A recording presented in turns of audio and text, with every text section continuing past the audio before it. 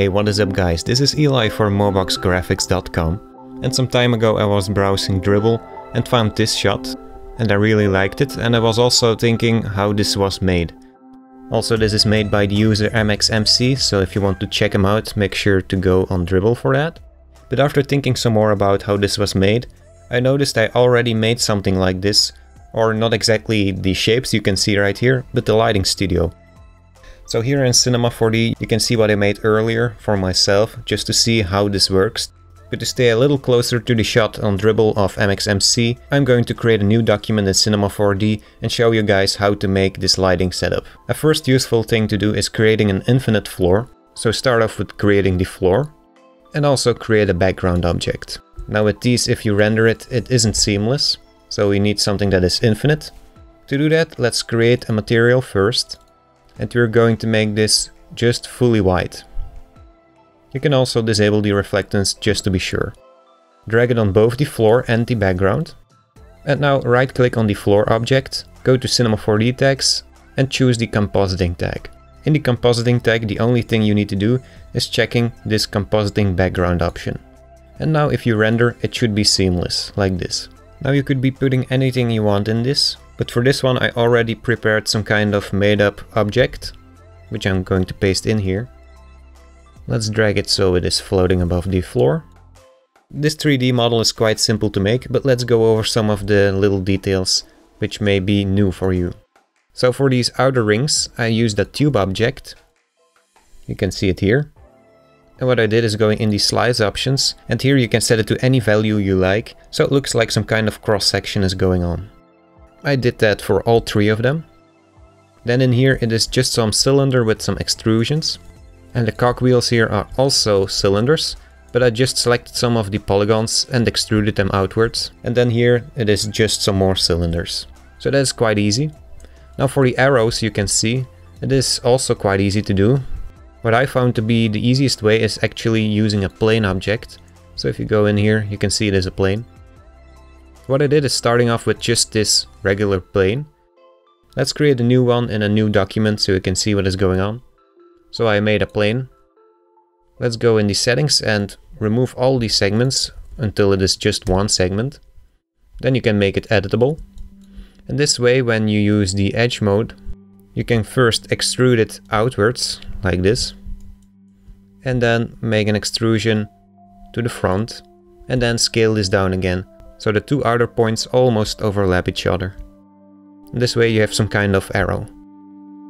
The same thing goes for this one, which is a little rounder. This was also just a cylinder object. And you could make it editable.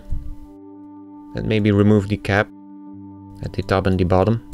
And remove some of the polygons at the side as well. I'm also going to scale this down vertically. And then it was just the same thing again, selecting the edges. Creating an extrusion upwards in this case, and then extruding them outwards again, and then scaling down. And this way you have some kind of nice looking rounded arrow. So enough about the model itself. You can also see I have these objects in two separate groups. One is no shadow objects, so these are the arrows. They don't need to cast any shadows on the floor. I just want them to be flat like you've drawn them in Photoshop or something. So what I did is adding a compositing tag on this group and disable the cast shadows down here, so everything that goes in this will not be casting any shadows. Then the other group will just hold anything that can hold shadows. Also notice the materials at the bottom. For the objects like arrows, I want them to be flat looking, as I just said. So here I only use the luminance channel, so there is no shading at all on it. You can see I already made the color for the cylinders here. So what I did is just going to the color channel for that one. Copy the color, so right click on color. And then go to the new material and go to the luminance channel and paste it there. So that is quite easy to do. As you may have noticed, the colors you choose are very important for this kind of style. So that is up to you really. But I like to keep them very colorful and saturated. Not something dark looking. Okay, so let's start with the light setup itself. To make this look just right, I would like to split up all the directions from where the light comes. So that would mean we need one light for every direction. So let's start off with a top light.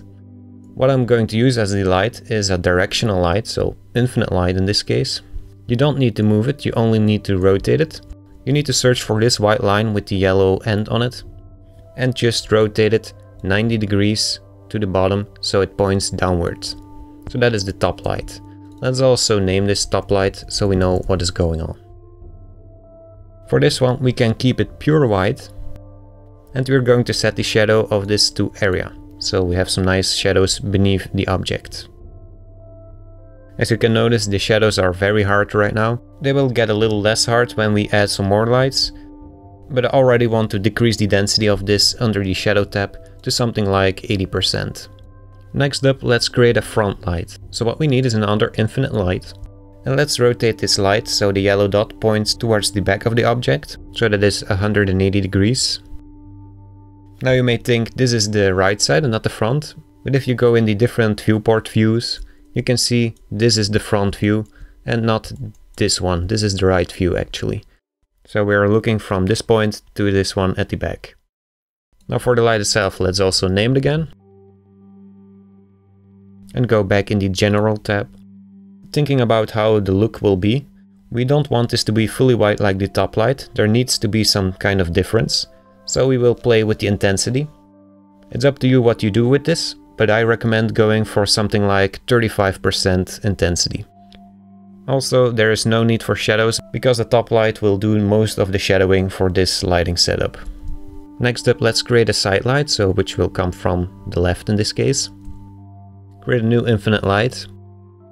And this one will also need some kind of different intensity. But in this scene we already had something around the 35% range and also at 100% range. So let's get something like 75%. Let's take a look how this looks already. And as you may notice, this has some of the properties from the example I showed you earlier, but it is just a little dark and maybe also a little dirty looking. To fix this there is an easy solution. We just need to crank up the brightness of the overall scene. So what we can do is just creating a light. And in here, go in the General tab if you haven't already, and scroll down until you can click the Ambient Illumination option. This way if we render, it will look a lot brighter, but in this case, way too bright because you can't see the white rings against the background. So what we need to do is decreasing the intensity of this to something like 75 or 80% again. That way you can see some kind of difference between the background and the object. One more thing I would like to do is using the isometric camera to make it look better. So go here to Cameras, Axonometric, and choose Isometric. Now you can see this is still a little harsh on the top, so maybe we need to decrease the intensity of the top light to something like 75% maybe, or let's say 80 to have a little more difference. That way we already get some detail back again, maybe at 75%. Now it is easier to see the edge of this side. So this way you have some kind of flat lighting studio, like it is drawn in Illustrator or something, but because we want to make it look three-dimensional, it is way easier to make this in Cinema 4D compared to Illustrator. To make it look even more 3D than this, you can go to the render settings and add an effect which will be an ambient occlusion. That way when you render again, you can see there is a little shading in between the objects, making it easier to see them. Maybe this is a little bit too much for you, so you can go back to the ambient occlusion settings. And what you could do to make this look less strong is decreasing the contrast, maybe even to -100%. That way you still have some kind of nice details popping out, but it is still looking very flat. So that is basically how easy it is to make a flat lighting setup. I would like to show you this other project I had. What you can notice is there are some soft shadows at the more three-dimensional objects than the flat cubes. So what I did for this is making a shadow caster object, which is just an area light with an area shadow. And let's go back to the perspective view to see where it is positioned according to the scene. And you can see it is very large and slightly tilted towards the scene from the side you prefer to, which is the left side in my case. The shadow is just 100% density, everything at default. And by the looks of it, there isn't really anything different than the other scene. So by showing you that, I would like to wrap up this video. Of course, it is up to you how you distribute the intensities of every light. So for you it might be that you need this side to be more bright than the front one. So in that case you would need to increase the brightness of the side light and decrease the front one.